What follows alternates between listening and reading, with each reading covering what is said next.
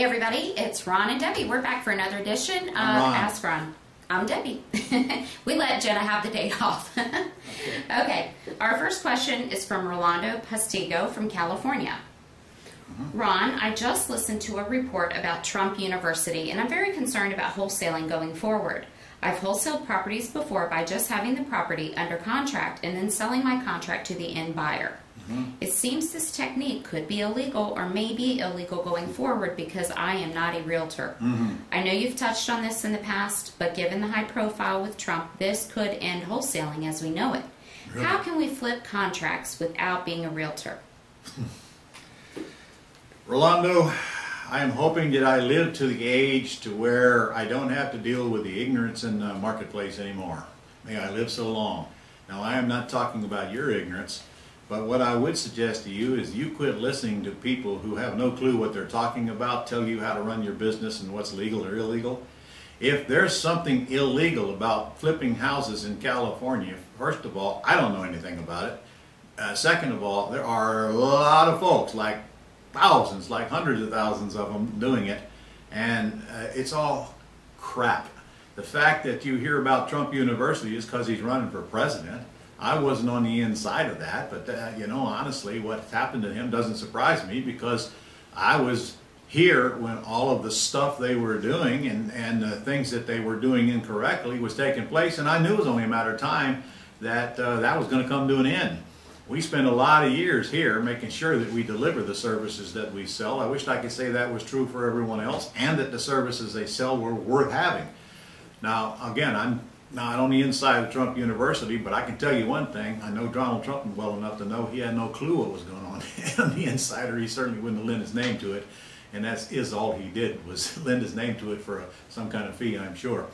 But back to the point, if there's no state statute in California that says wholesaling a house is illegal, it is not illegal. Quit listening to people telling you all this crap. And I'm telling everybody watching this today, the first time somebody says you can't do that here or it's illegal, ask yourself first, who am I getting this information from? And it is very, very likely they're in one of two classes of people. Their first class is totally clueless, no idea what they're talking about. They're just listening to gossip and spreading it, which pretty much is what your whole news system is in this country. One station gets it from another and talking heads keep passing it on. Or number two, they're your competition. So if I were you, I'd be very careful listening to your competition and let them tell you what you can or cannot do, because the last thing they want to see you do is succeed. Anyway, don't listen to folks who have no idea what they're talking about. And that goes way beyond real estate. All throughout your life, always ask yourself, are they qualified to render that information, and should I even give it any consideration? And even then, if you do, verify it, because 95% of the time it is absolute crap. The whole world is full of crap. You can write that down, Rolando. Actually, we just had a t-shirt made that says that, Ron. Good. We got a lot of t-shirts. We do. Okay, next is from Jeremy Gui from South Carolina.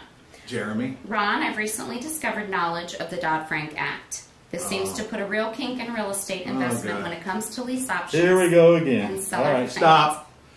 Stop. Jeremy, I frankly just answered that question. The Dodd-Frank Act does not even apply to lease options. Lease options have nothing to do with it. I probably know more about the Dodd-Frank Act than Dodd or Frank. I've explored it thoroughly. I've had several attorneys explore it. I got a legal opinion on it. Here's the reality. You're exempt, man. It only applies, one, if you're selling with owner financing, not lease options. And you have to sell more than 3 houses out of one entity in a period of a year for Dodd-Frank to even apply to you. And you're not going to do that. First of all, you're probably not even selling with owner financing to begin with. And if you are, you're buying houses in a land trust. There's only one house in that land trust. When that land trust signs a deed, that house is not in the land trust anymore. So that entity's dead. It would be very hard for you to sell them out of one entity unless you're taking title directly into an LLC. Now, I'm going to follow this up with a legal disclaimer. I'm not a lawyer. I'm not sending you a bill. And my opinion is not a legal opinion, but it is certainly a learned one. Quit listening to people spread gossip.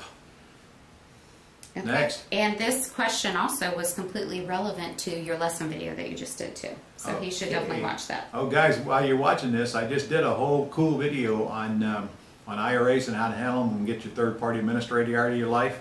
You probably ought to go watch it. It's right here in this week's newsletter. Very important. And Okay. I don't know of anybody else who can get that information. All right. Next is from Joe Gilmack from Indiana. Joe, this better be an easy question. Ron, I'm closing on a house next week and am simultaneously signing a lease option with my tenant buyers. Okay. They're bringing a substantial amount down and 13.5 within 6 months. Okay. Before, I would have used a promissory note to guarantee me collecting. However, I believe I've heard in one of your CDs you use another agreement that is much more effective in guaranteeing the remainder of the option amount being paid. Joe, you don't have to guarantee it. That's what your lease option agreement does. You don't need any further guarantees other than that. Your lease option agreement literally gives you the right to sue them if they don't pay if you want to, but you're not going to do that on option fee. You do that if they don't collect the rent. But honestly, if they don't pay you the rest of the option fee, could it be a blessing to you, sir? Remember, if they don't pay the option fee, it does give you a right to remove them as long as your rental agreement is tied to your option, as it should be if you follow my instructions and use my agreement. Now, I am never going to evict somebody because they don't pay an option fee, so let's be real clear here. Number one, that's a case you might not win. If they're paying the rent and you try to sue them to get the rest of their option fee, you might not win it. But that same thing is going to hold true if you try to use a promissory note. So if you collect enough money up front on them, they got skin in the game, they're going to give you the rest of the option fee. Because if they don't, they can't buy the house until they do. And if they don't, that means that they're breaking their own agreement with you, which gives you the right to go change it anytime you want. So they're really cutting their own throat. I wouldn't worry about it, man. I wouldn't worry about it. All right, next from Oscar Freeman from Texas. Oscar. I just joined the Gold Club to get started. Welcome aboard, sir. I'm not sure where to start or what I need to do to start getting trained. Could you advise me on this process? Well, now, you know, Oscar, that's a loaded question because that's all we do here is train folks. It really depends on where you're at in life and honestly whether you can invest in getting to the highest level of training quickly. What you should do is get on the telephone with our office and have a discussion about all those options available and then decide where you want to go from there. And you can reach our staff at 800-567-6128. That's 800-567-6128. We have multiple levels for you to start and we'll take you as high as you want to go, as fast as you want to get there. Okay. Next, Ron, this is from Jim Burnstead from Georgia, and he's got 2 houses with numbers here that he would like your advice on. Okay. So the first house, the asking is $182,000. The ARV is $189,000. All right. Monthly payments are $1,880. Okay. The mortgage is $153,000 at $1,150 monthly here. I know because he's got a second, so there's a second, there's an LOC loan, a total of $16,000, and that is $730 a month. Okay. Total mortgage payoff is $169. So, what to do as to offering? All right. Well, I'll tell you what I'd do. I'd offer him to take over his debt and pay his closing costs and get out of it, because he's probably going to take it, sir, because of that high payment. And then you tell him you'll take over the payment.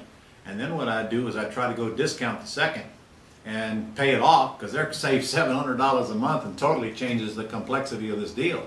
And even if they won't discount it, I probably would go put the house on the marketplace and see how much I could get down from my tenant buyer and hopefully at least enough to cover that second mortgage, pay it off anyway, and save that $700 a month. And yeah, it kills you up front, but look what it does to your cash flow, and it makes the whole deal savable because your cash flow is now going to be very positive. I don't know what you're going to rent that thing for. You didn't mention that, but I'd guess at least $1,500, $1,600, $1,700 a month on a lease purchase. So now you got a $500 or $600 a month cash flow. I mean, if you can. I mean, if you can't pay the second off, you can't. But gosh, with that high of a payment, that must be a very short-term second mortgage term on that thing. You didn't give me the details. Or maybe you just take it over and rent it out and suffer negative cash flow because that second's paid down so fast. And then pretty soon it'll be paid off. I mean, at those numbers, that thing has got to be gone in, gosh, what, year, 2 years? Something like that. It's got to be paid off. So all of these options are available to you. But I would not give this guy $182,000 on a $189,000 house with that big of a payment on it. Wouldn't do it. And neither will anybody else. So I'm telling you, offer him what he owes, if the worst, maybe a little bit of money so he can move, and that's it. And sit on it a while and see what's going to go, because no investor is going to buy that one. There is currently a renter in there only paying $1,400 a month. Okay, well that's a renter. That's not a lease option tenant buyer, but even that's a lot more than the $1,100 he'd have on his first. Okay. Now, if that renter wanted to stay in there, could he charge him more to make up for that? He could charge him more, and he could get a deposit from them if they have any money, but at the very least, he'd pass all the repairs on to them and give them an option to buy for a while. Gotcha. But he'd be in a pretty negative cash flow situation at that point. Okay. All right, the second house he's got is, they are asking $35,000 cash. Okay. The ARV, $200,000. No way. Needs approximately $60,000 in repairs. No mortgage, clear title. No way. You should already have a deed on that sucker. What are you asking us for? He says he hopes to have it in 90 days to close. Will be getting a standard sales agreement for $35,000 with a 90-day to close. Well, who picked the 90 days? If you pick the 90 days, that's a no-no, man. That's an absolute no-no. A lot can happen in 90 days. Because I promise you, if somebody comes along and offers that seller $36,000, you're gone. You can forget that contract you had. You fight about that later. You better get that puppy closed as fast as you can possibly get it closed. I mean, go rob a convenience store or something. No, I didn't say that. That was a joke. You go get somebody to get you the money. You get that thing closed, because if your numbers are real and any investor finds out about it, I promise you, you're out of here, man. Because they're going to go appeal to the greed of that seller, and that contract don't mean spit to that seller. Get that puppy closed. He did ask if you would like to loan him the cash. No, I don't loan cash to my students. Every once in a while I partner with them. And I'm not saying that's not a possibility here, but that's not something I would normally do unless you're a PPG member. That's a Prosperity Partners Group member. I'll tell you what, it wouldn't hurt you to send me the information, and make sure you send me the address so I can do my own confirmation on the ARB. And hey, miracles might happen. You never know. Well, good. I'm glad I asked, because I already told him that you don't loan money to students. No, I do not loan money to students. What city is he in? He is from Georgia, Pembroke. Oh, look at that. Right up the street from me. All right. Okay, Clint. I'll take a look at it. What the heck? All right. Okay. This is from Clint Weir from Texas. When acquiring a property from the seller via a subject-to deal and using a lease option as your exit strategy, right? If it's stated in the purchase and sale agreement that the amount that will be paid to the seller at closing will be equal to the balance of the mortgage at that time, how do you handle a situation where the seller asks what happens to the difference of the mortgage from the time the agreement is signed to the time it gets paid off? That's a moot question, because your agreement does not say, it simply says that you're going to take over the debt, and it says approximate right out beside it, so that's already covered. Whatever the debt is, the day of closing is the purchase price of the property. You don't need any special language or anything. Okay. All right, Ron, that's it for this week. That's all? That's it. Okay. You guys know it's almost the end of August already? So how many deals have you done this year? What are you waiting on? Let's get out of here. By the way, we're about to have our alumni event here starting tomorrow here in Jacksonville. I'm taping this on what is the day? Wednesday. Wednesday, okay. You're getting it on Friday. So by the time you get it, we'll have a bunch of alumni here in Jacksonville having a lot of fun. And we do this once a year for all of our Quick Start grads.